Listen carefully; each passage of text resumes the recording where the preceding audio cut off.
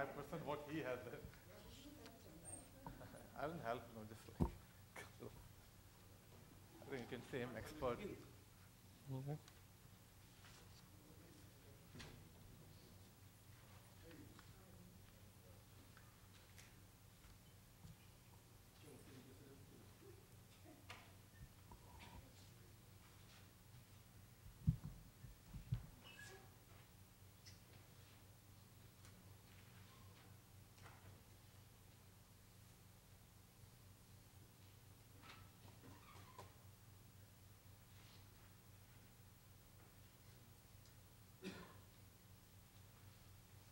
Good afternoon. Welcome to Harvard and our lecture series. For the last 1.5 years, we have been trying to make a journey on a series called Indian Languages and Literature. We started 2006 December with Sanskrit.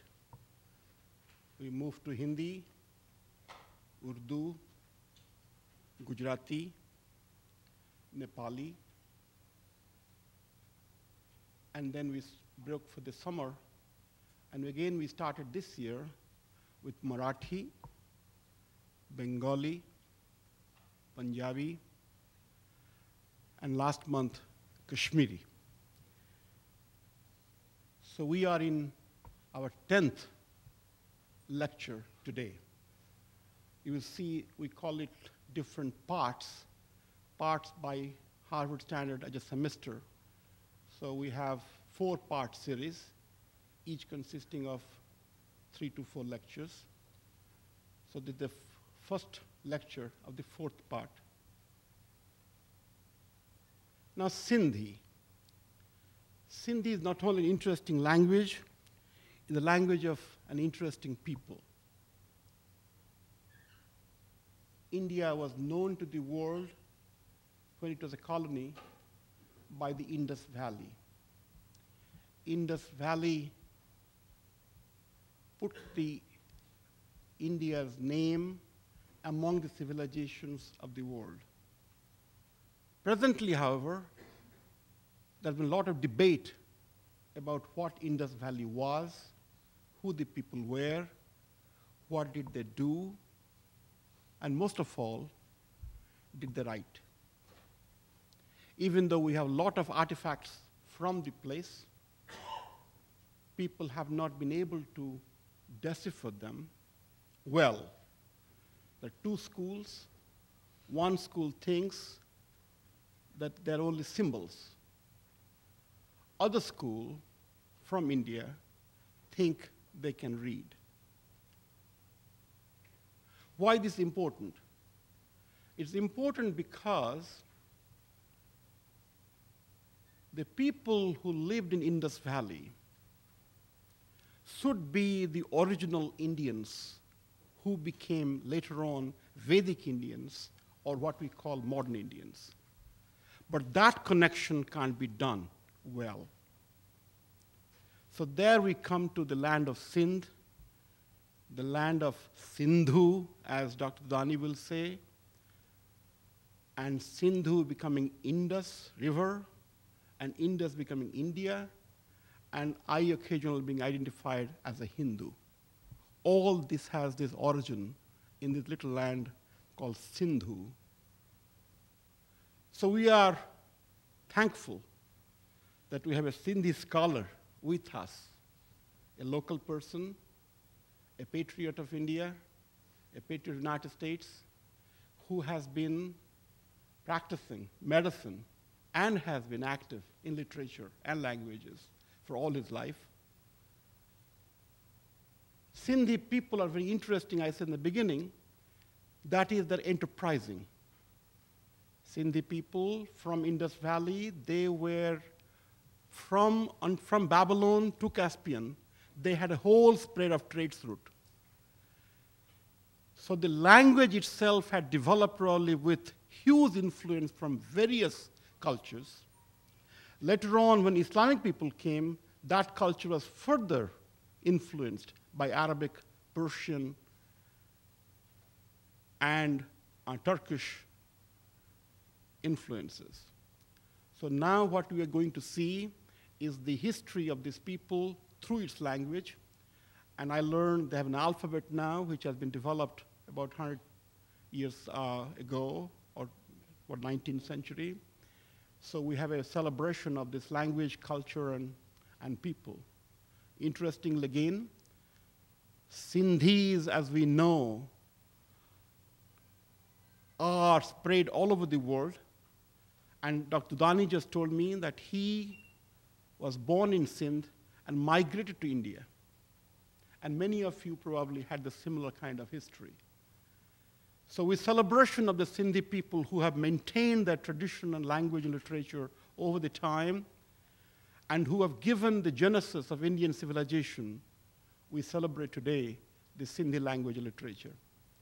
And as I said before, we are so fortunate to have Dr. Dudani with us, whom I know for many, many years, about 20 plus years, as a friend, as a mentor, as an athlete, as a poet. And we have many of you who are here who also have celebrated Sindhi in the past.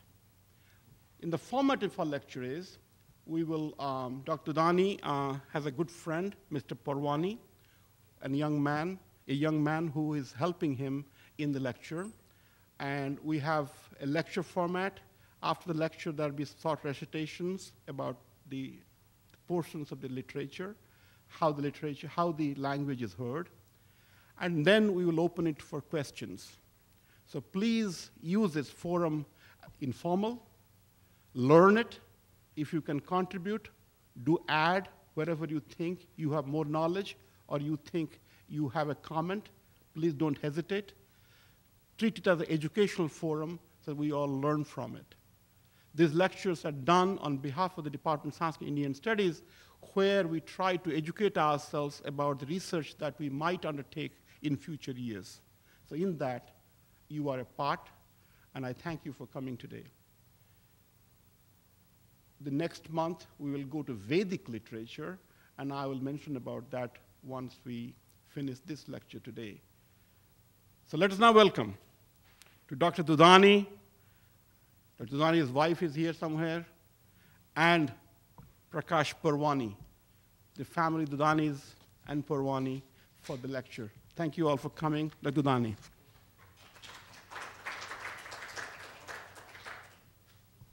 Thank you, Dr. Mishra, for that introduction. Today's lecture, I shall divide into following sections. It will be introduction, then I'll touch the ancient times, turbulent history of Sindh, and the structure of Sindhi language, then the Sindhi Sufism, followed by Sindhi as a state language from 1852, then post-independence Sindhi language and the literature, and finally the recitation of the alphabet and little bit of Sindhi music, if you have the time. In Sindhi, welcome, Bhali Kare Aaya. The presentation is by myself and Prakash Parwani. On behalf of both of us and Sindhi community, my thanks to Harvard University, Department of Sanskrit and Indian Languages, and Dr. Vijay Mishra, Professor Gopinath, for giving Sindhi this opportunity. For us here, it is in the same vein when in 1967, Sindhis in India thanked the people and the government of India for including Sindhi as one of the national languages of India. We would appreciate if the queries, comments, and questions are reserved to the end of the presentation. We would not want to break the continuity of our thoughts. Sindhi was spoken by about 25 million in Sindh, out of which about 3 million were in India and about 500,000 scattered all over the world. In ancient times, early in 1920s, excavation at Mohenjo-daro near Larkana which is also my birthplace. Revealed a large metropolis with all brick structures, well-led city, a textile and other manufacturing center, trading with many overseas and overland regions. Even then, major portion still remains to be excavated with undeciphered script after 60 years plus of independence. It's a tragedy. There were 3 cities rebuilt on top of the ruins of the previous cities, all at the same spot, thus estimated to have lasted more than 800 years at the same spot. Many artifacts reveal relationship to the existing society and I'm sure to the existing Sindhi language. The deciphering may be easier if the experts concentrate on the Sindhi language also, which to my knowledge they have not done fully yet. This was followed by Rig Veda, which sings the glory of Sindhu River as a mighty male deity, as a vast sea, as a powerful river with very prosperous hinterland and all along its banks. It's a literal admiration for the nature and human development in Rig Veda. Sanskrit is a refined, as a literary language, must have had a form that common people used in those times. What was that? That's for the research people to find out. Later on, we come to Puranic area. The region gets noted when Shiva carried the corpse of his wife Sati. The sindoor or the vermilion from her head fell at Hinglaj. And Hinglaj is west of present Karachi in Sindh. Here, an ancient temple of Hinglaj still exists, though in a dilapidated condition. Later on, Ramayana mentions the region of Sindhu, and in Mahabharata, the Jayadratha as prince of Sindhu Desh, at the behest of his wife Dushala. Her brother Duryodhan had dispatched 30,000 Brahmins in those days to Sindh. In those days, it was also called Papa Purna Pradesh.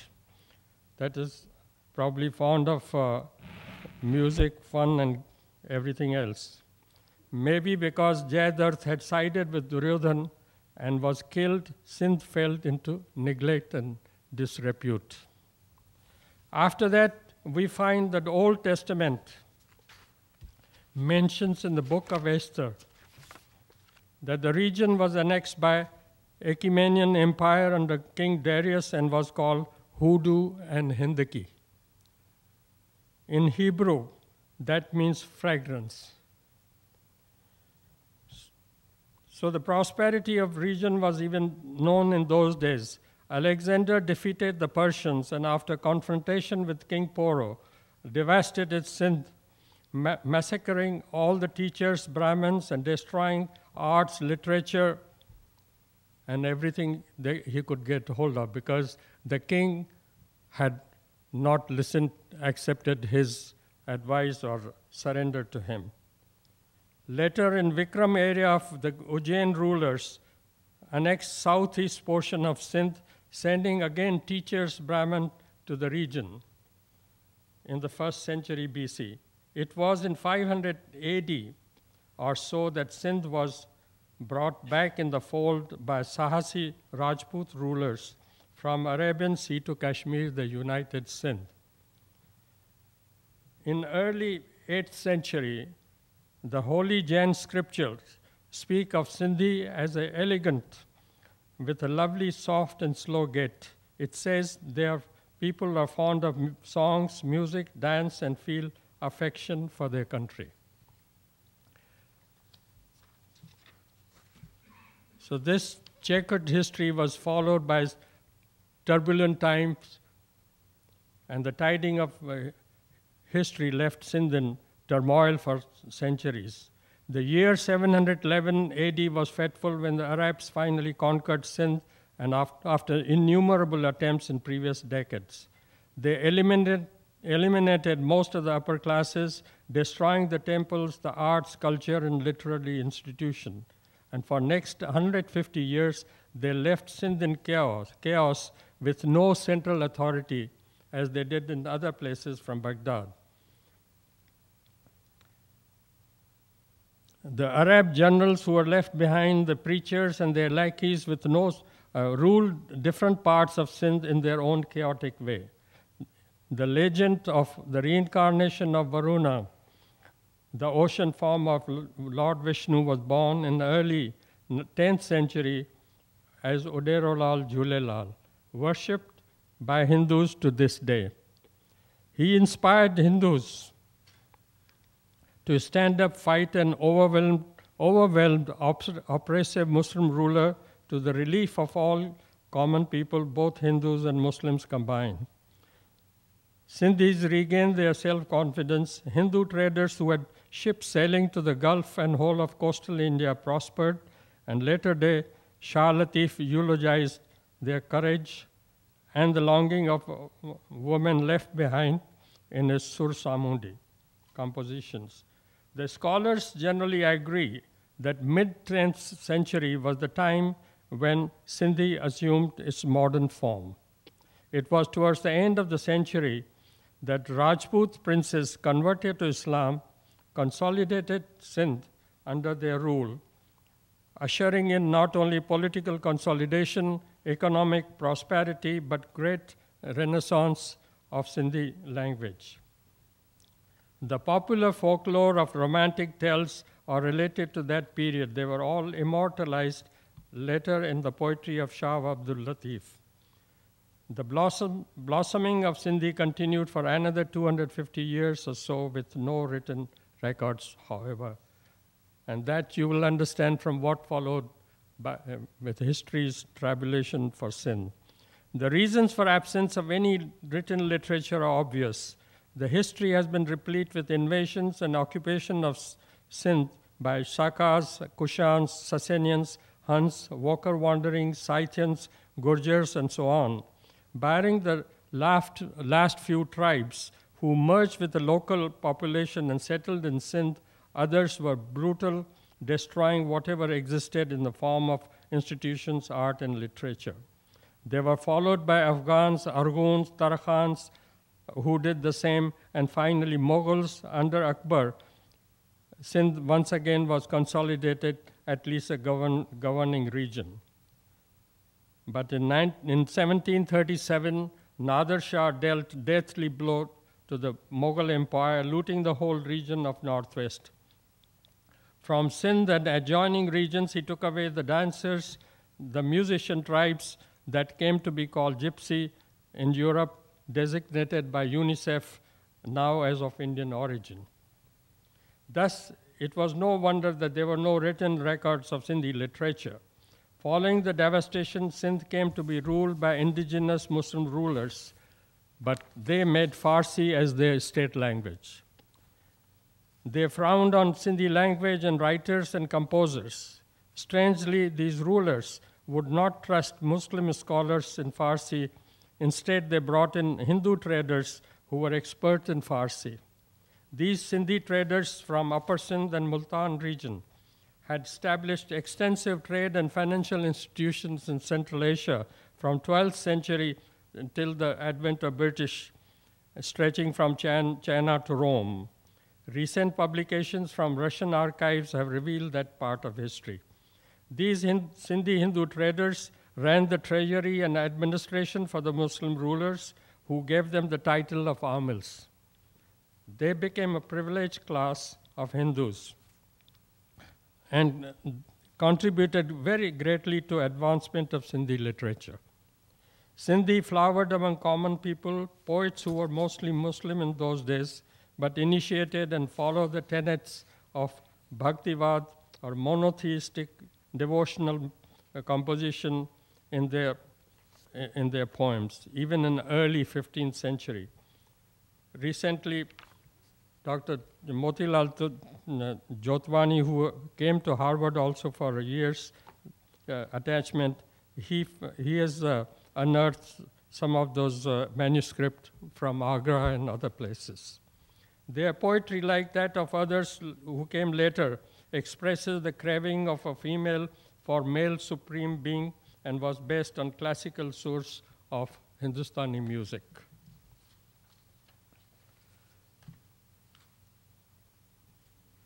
The structure of Sindhi language. The British developed interest in Sindh and Sindhi language prior to their conquest of Sindh in 1843. They spurred the study of Sindhi by missionaries, military, and civil service personnel. Richard Byrd, Ernest Trump, George Scott, and others were the Orientalists. They all agreed that Sindhi belonged to the family of Sanskrit and Prakrit languages. Trump, a Lutheran missionary from Germany, later published Sindhi grammar, concluding that Sindhi was much closer to Prakrit than Marathi, Hindi, or Bengali, and had preserved abundance of grammatical structure that its subtlety of execution and inner strength by far surpasses the loose construction of other languages. The rules which grammatician Kramadeshwar laid down for Abhramsha can be clearly recognized in Sindhi language of today, he said. In 1851, Richard Burton in his book stated, "It may safely be asserted that no vernacular dialect in India at that time of our taking the country possessed more and few so much original composition. It is this inner strength and solid grammatical structure that has preserved Sindhi language through the millennia of vicious occupation and destruction of its civilization, arts, and culture." The closeness of Sindhi to Sanskrit has been explored and acknowledged by many Indian scholars since independence. Mr. Kadappan was also a member of the parliament in 1966, and while speaking on the bill for inclusion of Sindhi as a national language, he said, "Sindhi is one of the most ancient language. As a student of languages, its origin was even before Sanskrit in this country." Later on, Suniti Kumar Chatterjee stated, "The Sindhi was the product of Indo-Aryan language or Prakrit of Middle Ages. Sindhi has preserved the signs of all the stages of Old Indo-Aryan, Mid-Indo-Aryan, and Neo-Indo-Aryan languages." These are quotations of Trump, and others are from Professor Anne-Marie Schmel, Dr. Popati Hiranandani, and Dr. Motilal Jotwani, I'm sorry. I'll give few examples. In Sanskrit, the word is anas. In Sindhi, it is anaso, anas, anasi, which is same, and it is a kind, in Sanskrit it was a contemptuous for a non-Aryan person, whereas in Sindhi it is used in a way contemptuously also for lazy, crude, or thick-skinned person. Milk, the word milk in Sindhi is kheer, and so it is in pre-Vedic Sanskrit. Whereas in other Indian languages, kheer becomes a sweet dish made from milk. In Sindhi, for rain we say mi, Vedic is meh, classical Sanskrit is meg. In Sindhi, old is jur, in Vedic is jure, in classical Sanskrit is jiran. Kishan Jetli translated one couplet from Shah Latif into Sanskrit. In Sindhi, it is Vagar kayo vatan prit nachinan paname pasu pakhiyadan manhua met gano. He says that birds and the animals flock together and they have more sweetness among themselves. They stick together compared to human beings. In Sanskrit, as Jetli wrote, Vagar kirtava bartante pritara nachindant atamsu pashe pakshana manave bhayo mishthan ganam. excuse my pronunciation. Now, there's certain special characteristics of Sindhi which Trump and others have pointed out. Trump says the Sindhi has pronominal suffixes which occur in verbs having concurred together either with the subject or the recipient. And Trump further says the use of suffixes constitutes quite a special, peculiar feature of the Sindhi language and distinguished it advantageously from the kindred idiom of Indian languages which are destitute of pronominal suffixes. Because of the suffixes, a single word gives us the meaning of a whole sentence in Sindhi. And these words are like kerayais, utharyais, sumharyais, maryais, chichlais, which this was all done to a person and left behind. So the whole sentence comes in one word. George Scott observed, "I was hitherto proud of the English language, as I consider more beautiful and very copious language in the world. But it was very vain of me. When I learned Sindhi, I found reduplicated causal verb and other points that gave to Sindhi beauties distinct from most Indian languages. Sindhi uses both tatsam, which is without phonetic modification, and tadbhav, which is borrowed from Sanskrit and Arabic and Farsi languages, like attar, itur. Both words are accepted. Mutak, mukut. Sindhi also has a vocal finals. When we write in Hindi, Ram, in Sindhi we write as Ram, Gopal, Gopalu. And also Sindhi has 4 implosive words. Not words, the alphabet is 4 implosive. All these 4 are present in Sindhi languages, whereas in other Indian languages, it is only 1 or 2. These are, when we deal with the alphabet, we should describe more, but I'll pronounce them. These are B, D, G, G.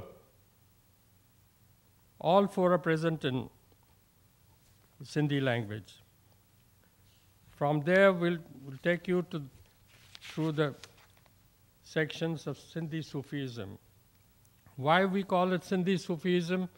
Because Sindhi poets, largely Muslims, who combined the classical Islamic Sufism with Vedanta and the whole new category of called Sindhi Sufism arises. It combines the Advait Vedanta with the Wahdat al-Wujud philosophy of Sufism.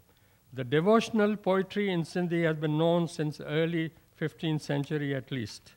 However, from mid-18th to mid-19th century, so much and so rich, such a rich compositions were created, blending Vedantic thoughts with Sufism, that Sindhi Sufism was born.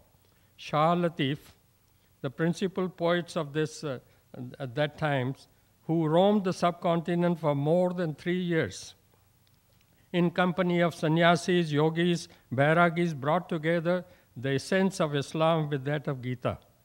He utilized the romantic folk tales of Sindh to compose enchanting poetry of a craving for a supreme being by a devotee in a female form. A poet becomes a female form. And hence, he based most of his poetry on classical Hindustani music. And he was known as an unflinching symbol of simplicity. I feel whatever I could collect, that following shlok from Gita expresses the characteristics of a devotee. Devotee who is who expresses belief in monotheistic devotion.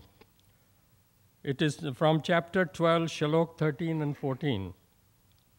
Adveshta sarva bhutana maitra karuna eva cha nirmamoha nirankara sama dukha sukha kishami santushtha satatam yogi yatatma dharra nishchaya maya arpita mano buddhirayo madabhakta samay priyaha.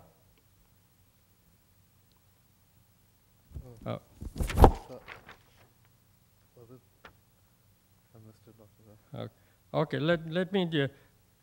It is that it's a person is selfless, person has no bias against others, person is friendly and compassionate to everybody, and so such a person who is steady in the happiness or sorrow, and he is without any egoistic or attachment, and he always remains calm, and such a person is very dear to me.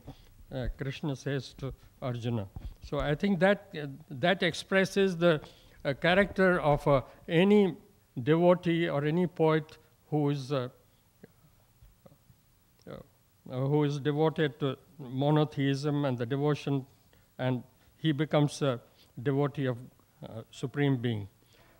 The Rasalo, or the compilation of the work of Shah Abdul Latif, which was initially done by Dr. Trump and later improved upon, and more was collected by Dr. Gurbakhshani in the early 20th century, and also then Dr. Kalyan Advani later in the 1970s.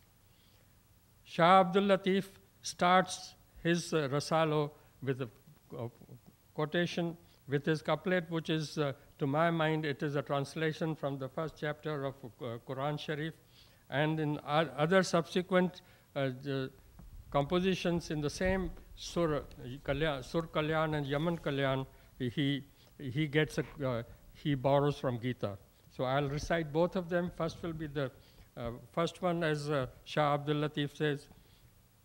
I'll recite it, and he will give you a gist of it in English. Avali Allahu Alim Alam Jo Dhani Qadir Pahje Kudrat Si Qaim Ahe Qadim Wali Wahid Wahdahu Raziko Rabb Rahim So Sara Hai Sacho Dhani Chave Hamdo Hakim Kare Pan Kareem Jodyun Jod Jahan Ji. In name of Supreme Being, Lord of the universe, nature's creator since eternity. From what I feel is other stanzas, which I'll recite 2-3 stanzas at a time, and he'll give a gist of it in English. These are from chapter 7, Shalok 6, 8, 9, 26 of Gita, and also chapter 2, Shalok 28, and chapter 10, Shalok 8. But I'll recite this only in Sindhi. Panhai Jallu Jalal, Panhai Jan Jamal, Panhai Jallu Jalal, Panhai Jan Jamal, Panhai Surat Piriya Ji, Panhai Surat Piriya Ji, Panhai Husn Kamal, Panhai Pir Murid Thiye, Panhai Pir Murid Thiye, Panhai Pan Khayal, Sab Sabhoi Hal, Manjai Malum Thiye, Sab Sabhoi Hal. He was water, the fire, the glory of life, the beauty, beloved all, joys from him. Panhai pase panakhe, Panhai pase panakhe, Panhai ya mahboob, Panhai khalke khu, पाणई तालिब तिन जो अल्लाह अल्लाह पाणई तालिब तिन जो सो ही सो हू सो अजल सो अल्लाह सो पिरी सो पसाव so very so वाहरू पढ़ाडो सो सड अल्लाह पढ़ाडो सो सड वरवाईअ जो जे लहीं हुआ गहीं गॾु ॿुधण में बथिया Destroyer, creator, enemy, and helper, beloved, echo, and sound, all one. Following him and was Sachal Sarmast, another, the trio was called Shah Latif, Sachal and Sami. And the trio, Shah Latif from mid-18th century to early 19th century, and Sachal and Sami both lived close to 100 years, and they were young in 20s when Shah Latif was there, but they had a contact with each other. And compared to Shah Latif, who was, as I said, was known as the simplicity reincarnated, Sachal Sarmast was a defiant poet, and he was in a kind of a revolutionary too. He was defiant because he equated truth to supreme being and proclaimed an-al-haq, that I am the truth myself. And the common greetings which the followers of Sachal even follow today, they will say, Haq mawjood, Sada mawjood will be the response, which means the truth is prevailing and truth will always prevail. Sachal equated all the prophets and devotees together. I'll recite one of his such poems, composition, and also later on he says, people may say I am this person, I am that person, but I am what I am him, I am the real name. I am the real supreme myself. So there's no difference between supreme being and me. So one of his composition was Sachu Sai Hikro Konhe Shak Guman. Sachu Sai Hikro Konhe Shak Guman. Kathai Padhe Pothyu ta Kathai Padhe Quran. Kathe Isa, Kathe Ahmad ta Kathai Hanuman.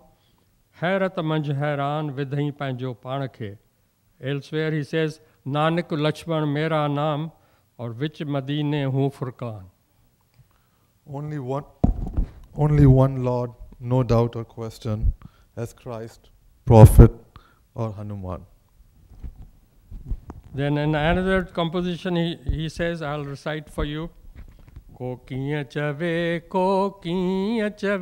aao, joi aaya soi aaya. Kiya chave aao, joi aaya soi aaya. Momin chave ko, kafir chave ko, la la la la la. Zahid nalo, zahir chave ko, shair chave ko, sahir chave aao, joi aaya soi aaya. Some say this, some that, I am what I am. Some say Muslim, some infidel, I am truth. After that, Sami, who also, as I said, lived for close to 100 years, both Sachal and Sami passed away and just before the British conquered Sindh. Sami was, in that same way, he was known as an incarnation of calmness and placidity. In his composition, he more or less translated the deep philosophy of Vedas and Upanishads into simple Sindhi language. He seldom used the analogy of folklore or any any such thing which was very heavily used by Shah Latif. But as I said, it is a simple explanation of Vedantic philosophy, and later on he combined that with his Sufism also. Two of his compositions. One is, in simple words, he goes to his guru and he asks, how did this world come about? And the answer he gives is that guru, the Supreme Being, just turned on himself. So I'll recite that.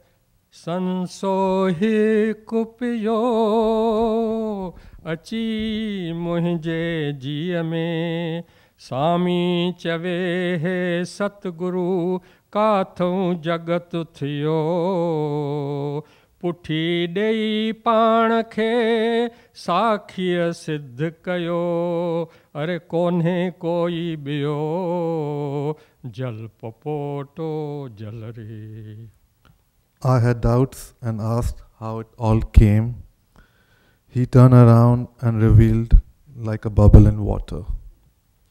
And another, he conveys that all the scriptures, Veda Purana Quran Kav Sabha me soi soot Samjhi dis sami chave laye man mazboo जियां आकाश घटन में तियां सभ में साखी भूत को आत्मरत अवधू समझे हिन सुखन के.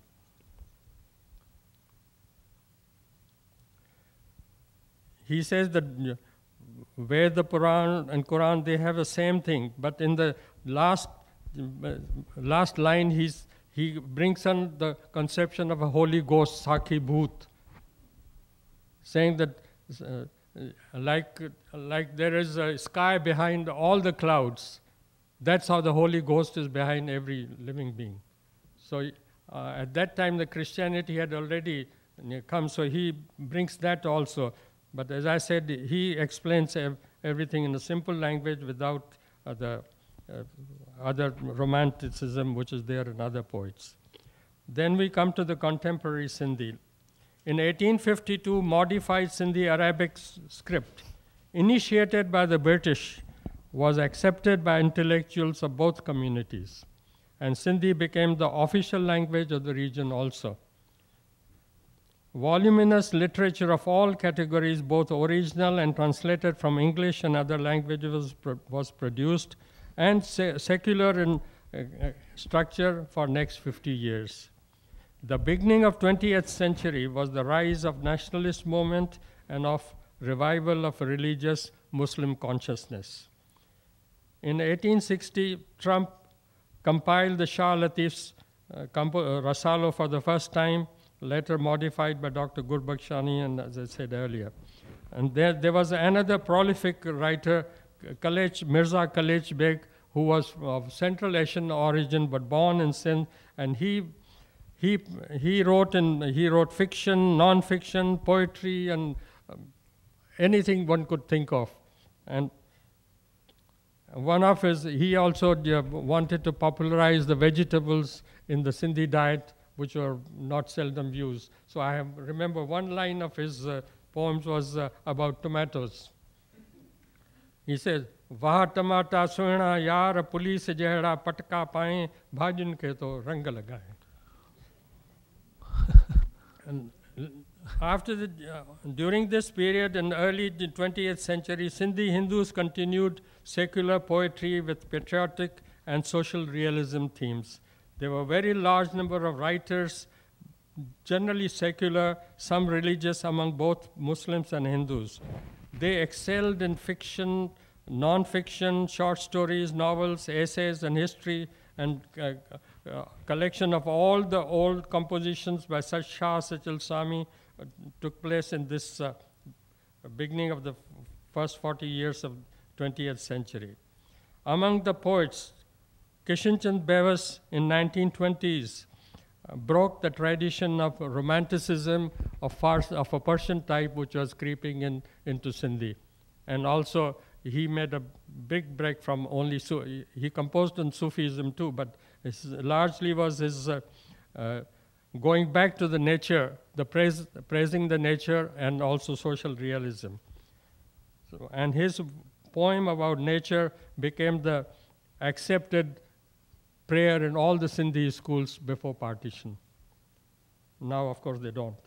I'll recite that is about nature. Sab kan tuhji sara kudrat wara, sab kan tuhji sara kudrat wara, nirmal jyoti noor nazara, nirmal jyoti noor nazara. Kota coat बनाए धरत्यूं, कोटा कोट बनाए धरत्यूं, सह सिज टंड तारा कतियूं, जिनजो अंत न पारा कुदरत वारा, जिनजो अंत न पारा कुदरत वारा, निर्मल ज्योति नूर नजारा. All praise thee, creature of nature, benevolent light, enchanting sights. His poem on social realism was about pray that poor man's hutment should not crumble or be destroyed. So I'll recite that one of those stanzas. Ja ahe jaye dad navar se vabal khan, thindi nazar bar jagrivi aj khyal khan, ono न जंखे आहे को जोखे जंजाल खां, हल्की रहे जहामत सोगी संदूकड़ी, जंहिंमें गरूर ज़र न सरासर सगे गिड़ी, अल्लाह झुरे मशाल गरीबन जी झूपड़ी. Property not subject to mortgage or burglary, pray, let not this hut crumble.